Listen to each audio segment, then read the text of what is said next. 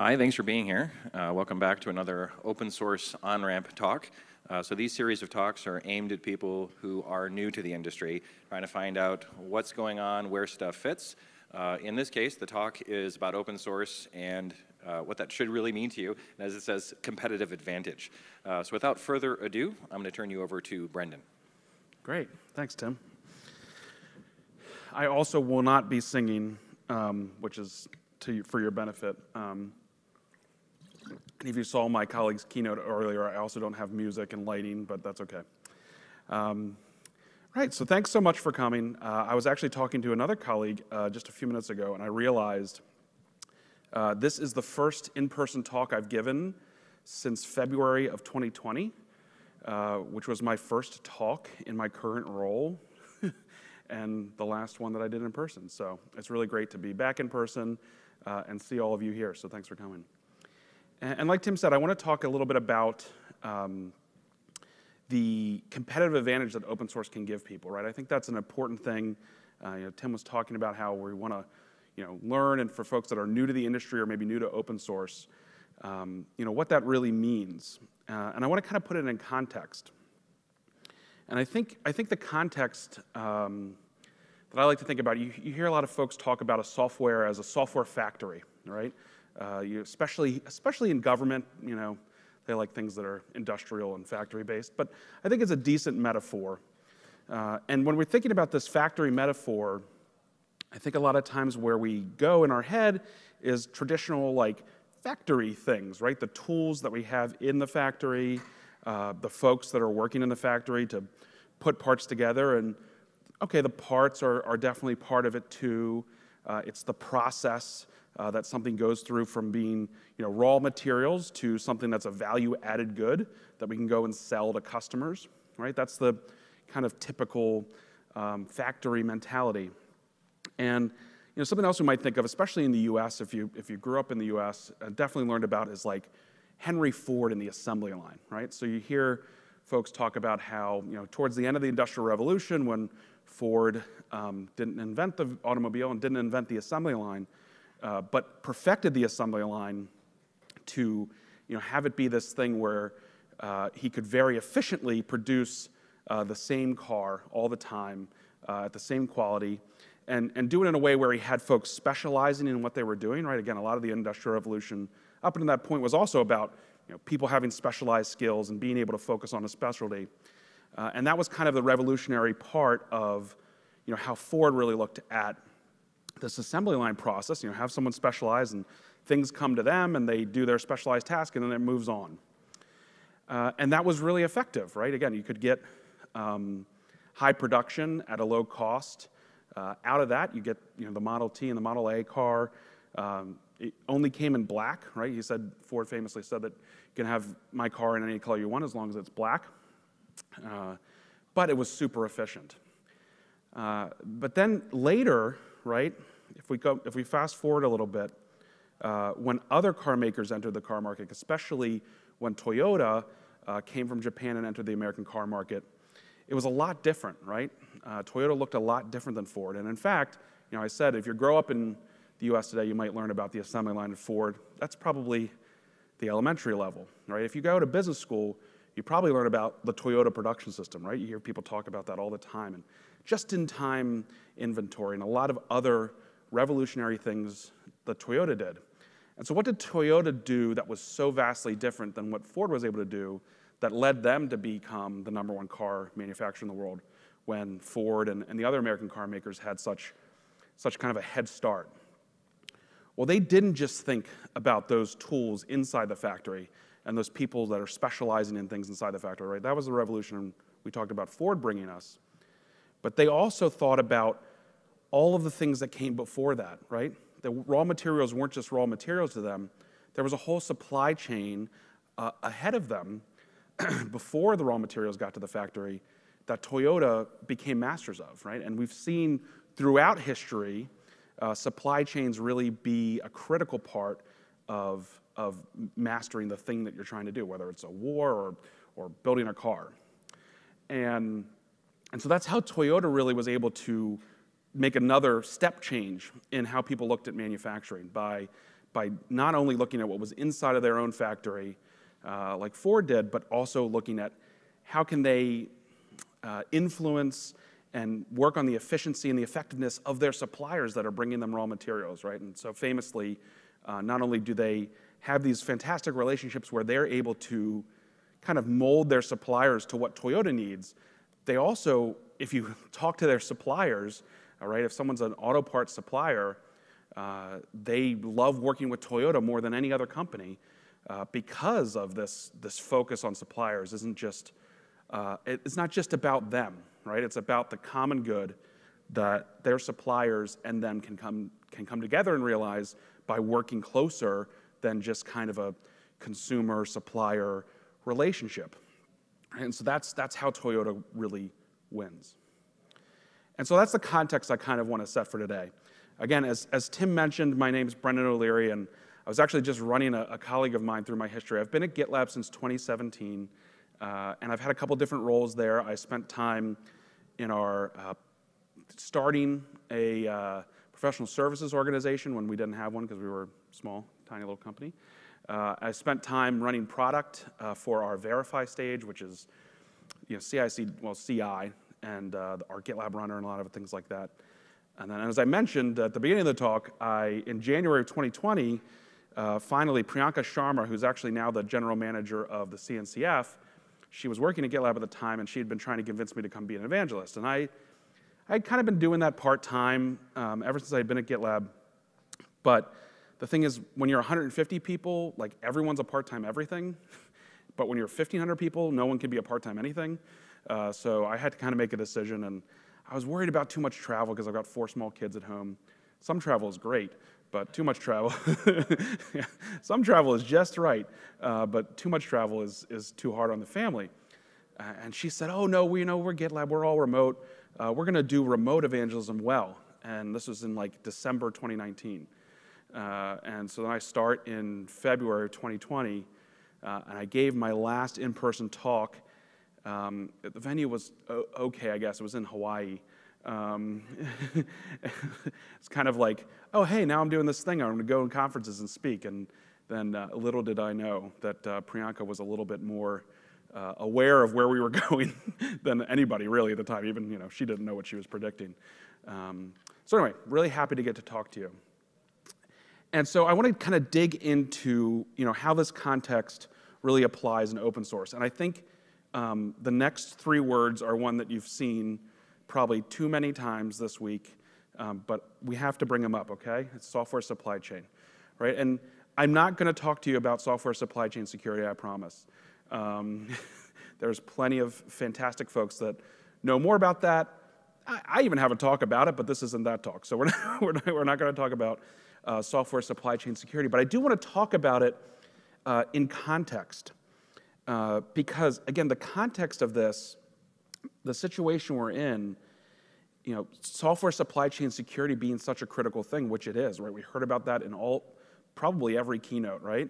Even like the first day, I can't remember which 2 it was, but someone said, oh, the person before me gave 15 minutes of my talk because it was about supply chain security, right? And they skipped over that part. But as much as that's important, and I don't want to take away from that, I think if you take a step back, it's more of a symptom than an original problem. And I think it's a symptom of a few things. And so I hope to convince you in this talk that it's a symptom and that there's more to be done than just thinking about supply chain security. And I also hope to convince you, like I said, of the business value or the competitive advantage that can come from contributing to open source. Now, I'm well aware that in this audience, I'm probably, like, this is a choir, and I'm now preaching to it, right? So I'm also going to spend some time, again, laying this groundwork for the foundation of the situation we're in so that you can go back to your leadership and lay the same foundation, hopefully, right, for them, and have some actionable things at the end that individual contributors can do to influence within their own organizations, and also that leaders can do if they are in a leadership position to help influence this. So I'm aware some of it's preaching to the crowd, but I think hopefully you'll get something out of this foundation that we can lay about this, again, bigger picture than even just software supply chain security. And I think that the reason we're in that situation and the reason that is such a critical thing is what we've talked about, again, a lot this week, about how critical open source software has become in the world. Right? So famously, well, semi-famously, Marc Andreessen, I think it was about 12 or 14 years ago now, said that software was eating the world, right? This is in the early days of like SaaS really becoming a huge deal in business, and that being the way that now we're going to deliver software and consume software, right? Salesforce being the like preeminent example of that. But I think the situation we're in now is software has eaten the world, like 14 years later. I think Marc Andreessen was right, and he's right a lot, so okay. But I think now open source software is eating the world. I think the same kind of transition that we saw from proprietary, boxed, or delivered as on a CD software transition to a SaaS delivery model of software, we're seeing another step change in the way that the world produces and consumes software, and that's open source. And because of that situation, organizations are required to have open source in order to compete, right? A lot of us are here representing large organizations or small organizations that have sent us here because they understand at least there's some value here, right? There's some part of, open source that's required for us to stay competitive in the current environment. And I think because of that, right, Marc Andreessen was making that prediction or that statement about software years ago as part of the overall thesis of software is a thing you need to focus on, right? And I think, again, that's now a foregone conclusion. If it wasn't already before the pandemic, during the pandemic, we've seen companies increase investment in digital transformation and increase investment in software, even when, the economy is kind of a little bit unpredictable because it's an unpredictable world. And that's because those who best leverage software are going to win. And I think in a world where open source is eating the world, those who are able to best leverage open source software are going to be the ones who win in their respective industry, regardless of what it is. But that doesn't come without complication, right? So it's complicated to begin with, but I think there's three places to look at, what makes that hard? Why is that not something that just naturally happens? Again, many of us maybe think, Brendan, I'm with you. It makes sense, but we're not doing it. Why are we not seeing? Why is that not an easy thing to convince my CFO of or somebody in business leadership of? Well, I think there's three sets of complications I want to talk about here. First, for organizations, then for the projects themselves, and then for individual contributors to those projects. And so for organizations, they have to be open to open source. Again, I think a lot have just gotten over the paradigm of, we're going to run our software in the cloud. We're not going to have everything be on-premise, right? They just kind of got adapted to that maybe, right? We're going to not necessarily own every piece of software. We might have some that's SaaS.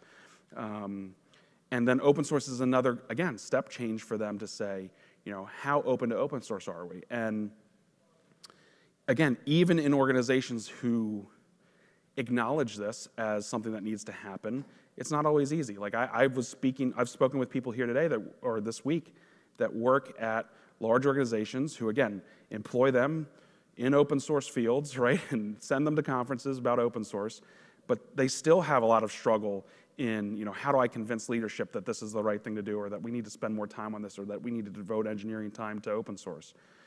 And I think that's because it's a new step change, and I also think it's because, bluntly, because of what is the contribution to revenue, right? If you're an organization that's focused on revenue as a marker, which any for-profit organization is, then the direct question is going to be asked is, how do we see money we spend on an engineer for an open source project, how do we see that contributes to our revenue directly? And that can be a complicated question to answer if it's even possible to answer. And then just in general, putting aside even open source, incentives in software are hard to begin with, right? Like we know this, as I mentioned, I was an engineering manager for many years, so I'm well aware that there's a lot of perverse incentives that you can create in software if you're not careful. And so we have to understand those incentives and how we've set up our incentive structure again, probably related to revenue, and how that is going to impact our ability to contribute to open source. And it's complicated for the open source projects because, again, I think it's a very, very preachy thing here, but we've got maintainers burning both ends of the can. We saw in the keynote yesterday that like 30% of projects have one maintainer or less, or one, I think it was one developer or less even, right? And many don't even have a maintainer. And so how we sustain projects and how we continue to sustain projects is a huge question. Again, something I've talked with a lot of colleagues and friends about this week. Even for some of the largest open source projects in the world, sustainability is a big question. And then I think lastly, software is more than just software. So what I mean by this is, again, to steal from my colleague Melissa's keynote this morning, it's about the people, right? These people connections are going to be the things that incentivize folks much more than maybe the financial incentives or any of these other things. And so understanding that and understanding how to relate that to the finance side of things and to the realities of the world we live in and the organizations we work for is critical for open source projects to understand as they're asking for help and setting themselves up to receive help. And then finally, it's complicated for individual contributors because it can be tough. So first of all, I think we have a whole set of folks in our community team working on education in software, and I think that the education system, at least I'm mostly aware of the computer science education system in the U.S., isn't necessarily set up for folks to understand what it's like to collaborate with other people on a software project, right? The inverse of this is, well, open source teaches you that really fast, right? Like you have to learn really quickly what it's like to collaborate, how to interact with people that maybe aren't in the same time zone as you or maybe don't have the same first language as you. And that's first language, human language or computer language.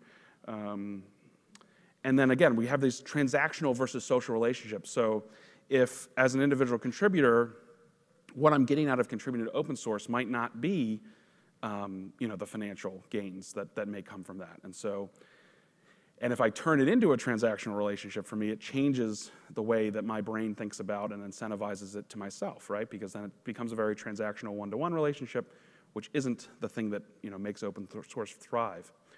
And then, software incentives are hard. So again, I think it's hard for us as engineers and as software developers to understand, how to incentivize ourselves, right? What are we incentivized by?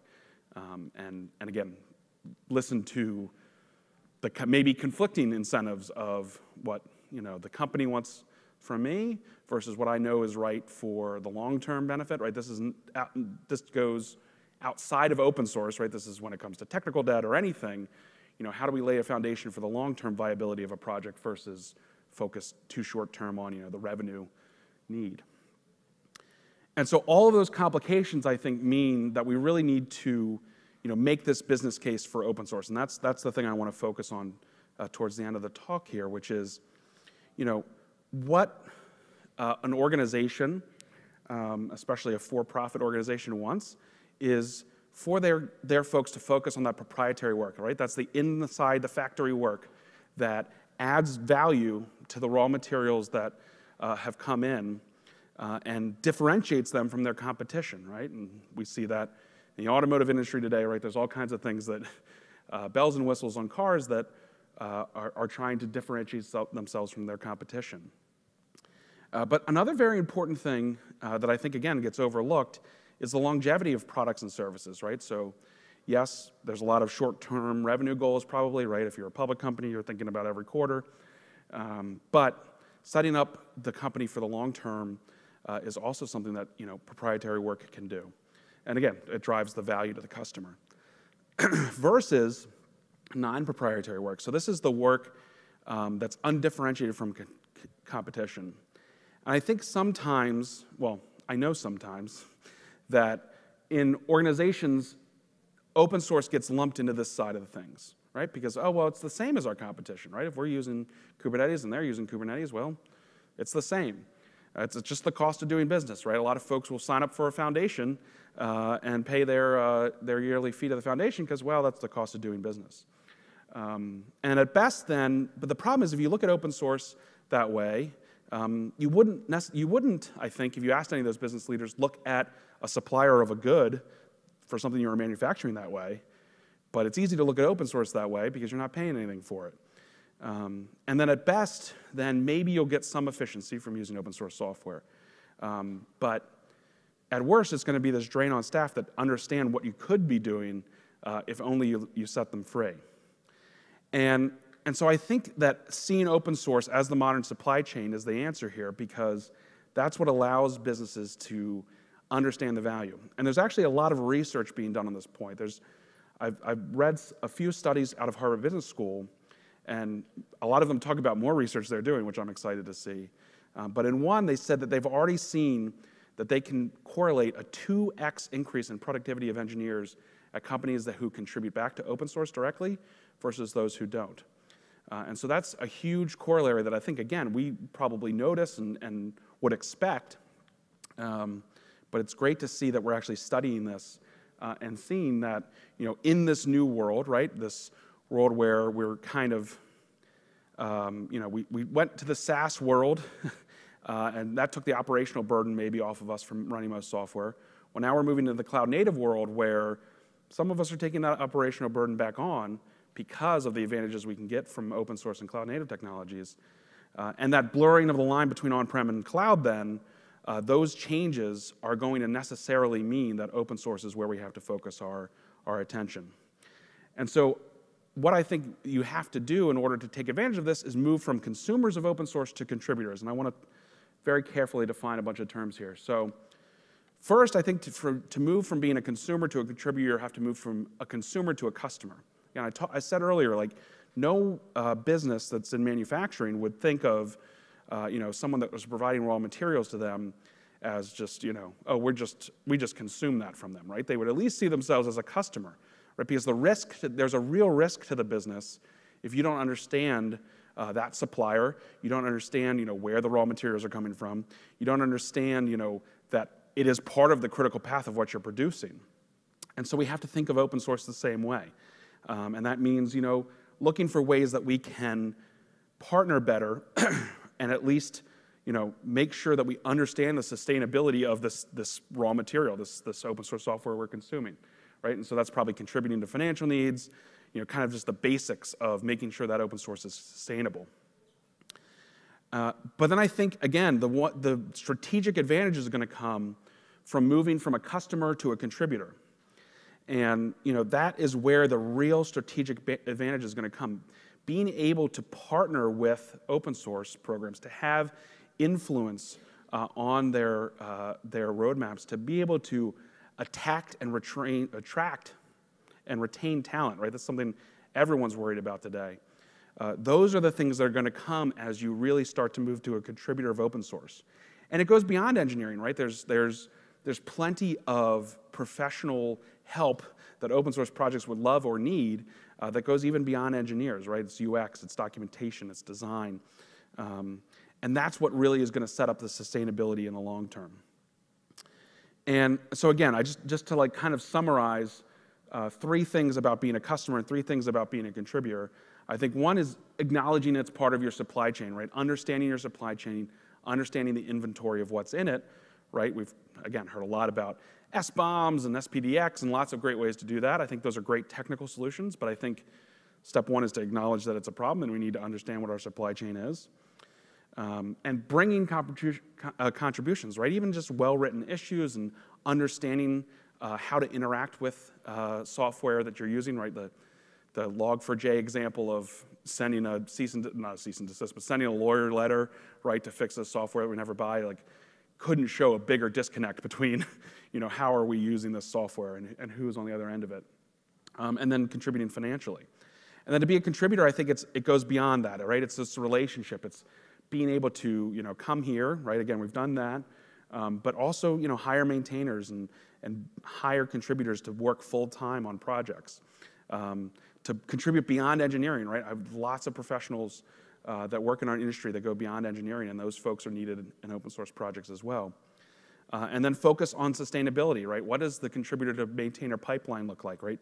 These are things that open source projects are grappling with, but they're things that us as consumers can be better contributors by helping.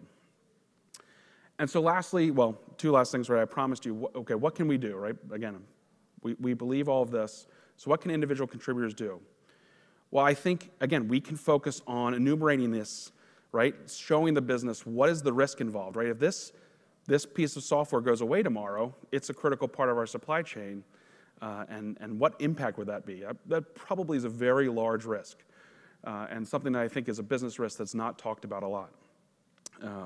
And no one, no CIO or CEO out there wants to be the next one, like to get a call about Apache Struts or whatever, or be called in front of Congress to talk about it. And so I think if they understand this risk, it will encourage them to get moving and understand that. But I also think you can encourage open source values, right? We see a lot in businesses wanting to do inner sourcing and have these kind of open source values within the business. I think the best way to do that is to have folks that understand open source and are active in those communities, right? That are aware of transparency and collaboration and all these things that come from working in open source. And then lastly, let's say you're a business leader or a technology leader. Well, I think you have to see open source as this investment, both a risk mitigation and an investment in a strategic advantage. I think you have to understand, you've got to build a model for the impact to revenue, either of the risk or of the competitive advantage, because if you don't build that model, I don't think it's going to be sustainable. You have to focus on how much you're able to retain or attract new talent, right? And I think that we all know that open source is a big way to do that. You have to focus on the innovation that's coming, right? How fast you're able to innovate using open source and being able to influence the open source software that you're using as a supplier. How much does that speed up your innovation? And then lastly, tomorrow, what can any of us do? Right? I think, again, you've heard time and time again this week these first two things, right? Oh, you need to itemize what open source you have. You need to identify the problems and the critical parts of your supply chain. But I think the thing that's missing from that, the thing that's a step bigger than, oh, geez, we need to secure all this software, is how can we incentivize from today forward those correct practices going forward, right? How can we be more involved in those communities so that it's not, kind of a fire drill at the end to figure out, well, what do we have and how do we fix it? And so I think that is the number one thing to take away from this talk is, how can we change the incentives or understand the incentives that are in place so far in our organizations, in our engineering departments, to be better open source citizens. So thank you so much. I've got some more information, and I'm going to be collecting more stuff here at brendan.fyi/open. And I've intentionally saved time for questions, so I'd love to hear where you want to challenge what I've said or have questions about anything I talked about. But thank you so much.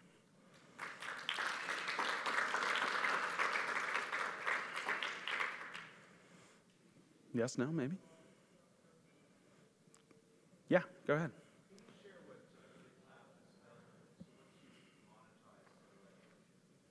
Mm-hmm.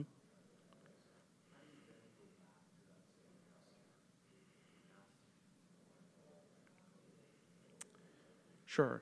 Yeah, so the questions around GitLab, and I have to repeat it for the folks online. So questions around GitLab and what have we done, if we've got a customer that's paying us for GitLab and for support and those kinds of things, how do we focus on getting that customer more involved? Well, I think that's a huge challenge as well, right? And so for us as a commercial open source company, it's maybe also another unique challenge. And so I think the number one thing that we've done to help that is our focus on transparency, right? We've always been a transparent company, and that has allowed us to really live open source values in a way that if we weren't focused on that, we wouldn't be able to, right? Our roadmap is out there. Our issues are all public. Our code is out there. Even our proprietary code, right? So we're an open core model where we have the open source software, and then we build proprietary and software. Even that is source available. And so we've had customers even contribute to that, to the proprietary side of the code. And then, also, I think that co-creation of open source, we just kind of have that built in. But it also takes educating customers that don't necessarily have that mentality of, how can we co-create together and not, again, have a relationship that's different than just a, supplier-consumer, but, a supplier-partner. And so I think it's important to have programs focused on that, right? We have a technical account management program that's tied directly into that, tied directly into our product people. And it's a lot easier for them than someone at maybe a less transparent company because it can all be in the open. And so again, that adds to their ability to impact product.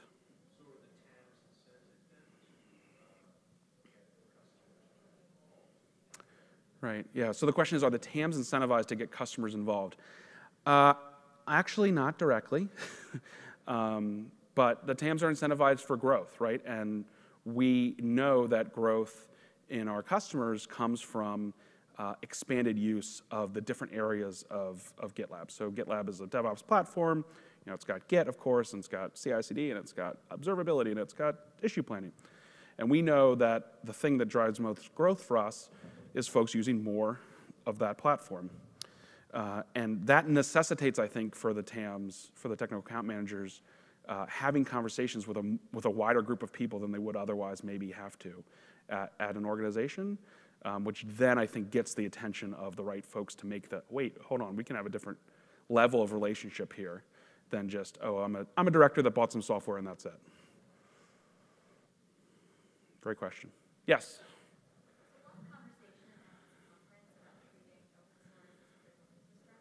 Mm-hmm. The one thing about critical infrastructure is the government plays a very heavy hand in regulating it. Mm-hmm. Do you see any role for government intervention in incentivizing open source use, improving open source supply chain security, improving practices around how the corporate sector uses open source to integrate? Great, yeah, that's a great question. And so, yeah, so just to, again, repeat the question, it's from the lawyer in the room, which is important for the question because, you know, we've talked about open source as critical infrastructure, and in the law, words have meaning, and critical infrastructure has meaning.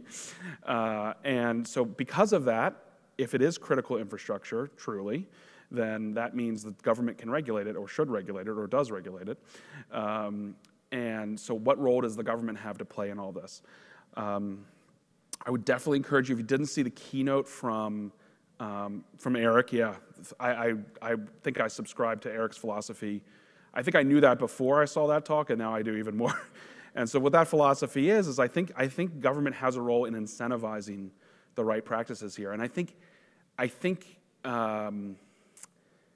it's a foregone conclusion that that's true because software is everywhere, right? So even if you want to argue the finer points of, is open source software critical infrastructure by the definition of critical infrastructure, even if that answer is no, open source software is used in critical infrastructure, right? You cannot argue against that, in my opinion, I guess. But because we saw that with the Colonial Pipeline hack and various things like that, the electrical grid, right? Things that are critical infrastructure are running software.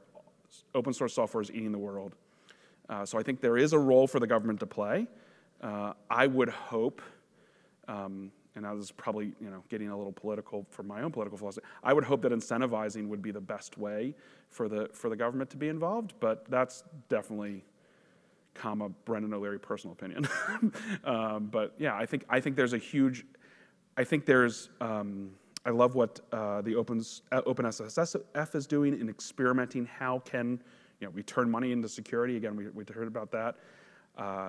I'm excited that we're doing that, and hopefully, I would hope from that there can be some successful experiments that then the government can use to say, okay, we can incentivize these kinds of things to happen, and we will get this result.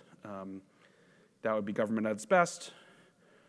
Whether or not we'll see that, that remains to be seen. Great question. Okay. What advice would you give to leadership that would be worried about potential litigation on contributed source code? It's a great question. And so the question, yeah, I don't need to repeat it because you said it in the mic, but yeah, so I think that there is a lot of settled law on that. I think it's very clear. As long as you have, I think if you look at the OCI and approved licenses, if you look at things like DCA and the other one,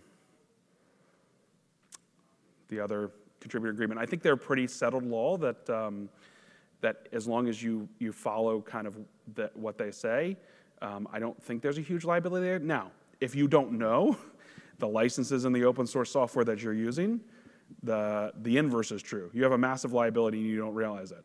And so you do, again, need to do that identify and itemize step of understanding what you have in place, because you also cannot just assume something's open source and that you can use it, right? If there's a copyleft license, yeah, there's a huge liability probably involved. And so you have to understand what exactly is in the software you're using first. Great. Yeah, go ahead. Oh, we had one here. Sorry, thanks. What's happening in China with Gitee and what's happening with GitLab? Specifically, in my research, I know that GitLab's been very popular in China, not necessarily as GitLab itself, but as a licensed product in a special venture. Sure. And as people might not know, people have been saying that GitHub has been temporarily banned again in China, and you can only do development in private repos. So what's happening, and how's GitLab navigating things, and how do you see things going forward? Sure. I'll start by saying I'm definitely not the best person to talk about that from GitLab, and I could get you in touch with those folks if you're super interested in it. But yes, as you mentioned, GitLab in China currently is being deployed in China through a joint venture that we have there called Jihu. And so that allows them to have a fully in-country, and they actually have their own distribution of GitLab. Again, the beauty of open source is GitLab's open source and open for everyone, and so they're able to create their own distribution and have it there. I think it's very complicated for web-scale companies to understand how to negotiate this, and I have zero advice on how to do that. And so I think you're right that it's something that we're going to continue to see, but again, Brendan O'Leary opinion, hopeful optimist, is I would hope that open source can be a big part of that solution. Yes? Thanks. Great presentation. I love the slides. Thank you. Probably something that you see with GitLab is many companies, they have proprietary software, but then go and have public repos to kind of create an ecosystem of open source around their proprietary software, which I think is a good idea. Many companies are doing it, and they bring their customers and say, hey, you can, this is this open source integration, take this, take that. But from that point to what you were talking about, like make those companies contribute to open source, contribute to some of those critical software supply chain components, I see that that's a big leap there. Like it's a significant change between just open sourcing your scripts, some things like that around your proprietary software than really contributing. I would love to hear your take on that. That's a really, really good point. Yeah, I know I'm caveating every answer in Brendan O'Leary opinion, but this is another one. It could be hot, right? So I will. Yeah, I think that if your company thinks, oh, we're going to open source something, again, that's great, right? Fantastic. But more open software, better. And hopefully get a lot of eyes on it and make bugs shallow. But that does not mean you're open for open source, right? One of my first things. That means you're trying to, you might be, unfortunately, moving more towards consumer and more towards take than give, right? And that's unfortunate for open source, but I think it's also unfortunate for the company if that's where they stop, right? I think that's a great start because it gets you into that mentality of the value of open source. But again, I'm hoping with this presentation and to continue talking about it, to say the real value comes when you're able to partner with open source and all of the open source projects you're working on or working with or using, not just open sourcing some code and saying, well, now we have open.organization.com and we're great, right? And so I think that it's important for organizations not to see that as a finish line, but maybe as a starting line, it could be great. All right, I've got 1 minute left. If anyone has one more burning question, great. Thank you all for coming. I really appreciate it.